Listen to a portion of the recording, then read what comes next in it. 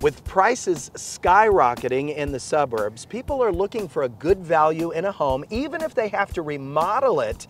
And there's always one or two special neighborhoods in a big city. This one is in Tucson, Arizona, called Menlo Park.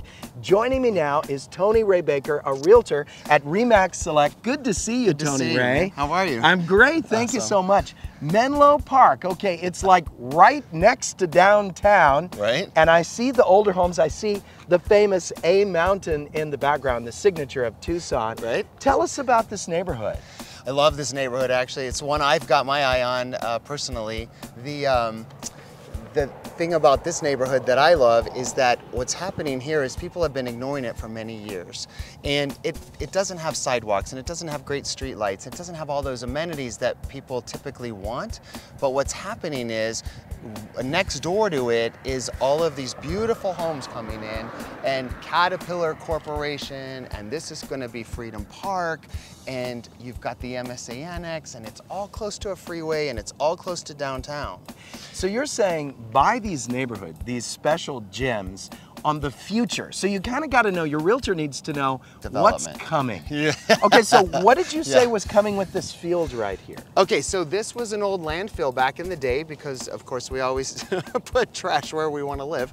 It made no sense to me, but so the city spent a ton of money to evacuate everything here, and they dug all this out and they put this land back with Caterpillar Corporation coming in. And this is a big employer right here. Caterpillar is a big deal. Yeah, the headquarters. Yeah, bringing lots of really great jobs and money to this economy. Right. And so this is supposed to be Freedom Park. So that's going to be a really beautiful use to add a park into this area for all of these residents. Downtown, you could literally walk or ride a bike to it. Yes, right down the road you'll see some traffic. These cars are zooming by. There's actually a streetcar connection right there, so you can grab the streetcar and do the streetcar loop. Look at these beautiful new buildings right here. It's already starting. Yeah. So these homes over here, this is the future. Might as well get in on this before the future moves in. Yeah. What's this neighborhood? This is the Mercado. It's a very beautiful development that was in planning for many, many years. It's now coming to fruition. The beautiful thing about what they're doing here is they're including all segments of people here. So there's senior housing, there's workforce housing, luxury housing, all of those are rentals. And then you've got the neighborhood single-family resident homes that go from $700,000 to $2 million. I love it. Yeah, so you've got everybody able to live in this area at the same time. So Tony Ray, we can walk to a real example of a home that you can redevelop, and we'll give you some pricing. That's coming up next. Yeah.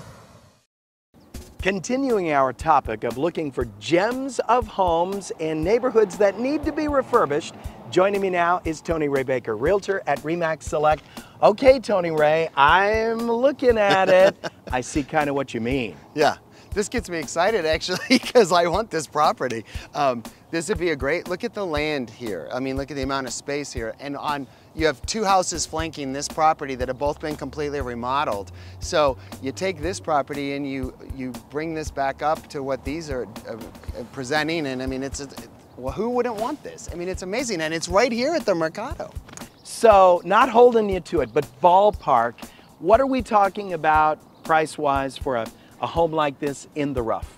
I would probably pay, myself, I'd probably pay $250 for this, so I could put another $100,000 into remodel and still come out ahead if I was a flipper and wanted to make profit.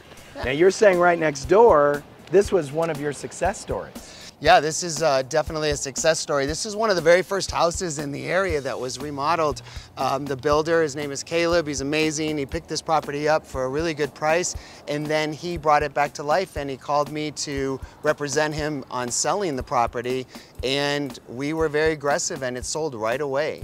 And you can't even tell that it's not a brand new bungalow. It looks beautiful. Yeah, he did so that's another thing about our builders here. They're doing a great job at capturing and reviving the old style and making it look new, but leaving the neighborhood feeling very much the same. Robert, this is a really great example of a house that was remodeled in this neighborhood, and the owner made a mini paradise back here. The vegetation, the concrete, it's just amazing what you can do with these beautiful homes that people are bringing back to life. I love it. Looks beautiful. I know. I have another one right down the road I want to show you. Let's do it. Let's do it. Robert, this is another great example of what's going on in the same neighborhood.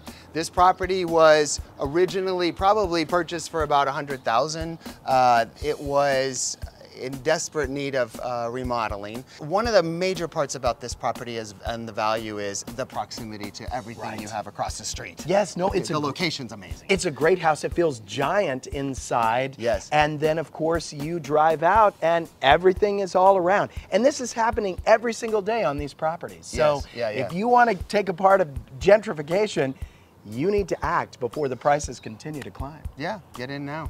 Tony Ray, thank you so much. Thank you.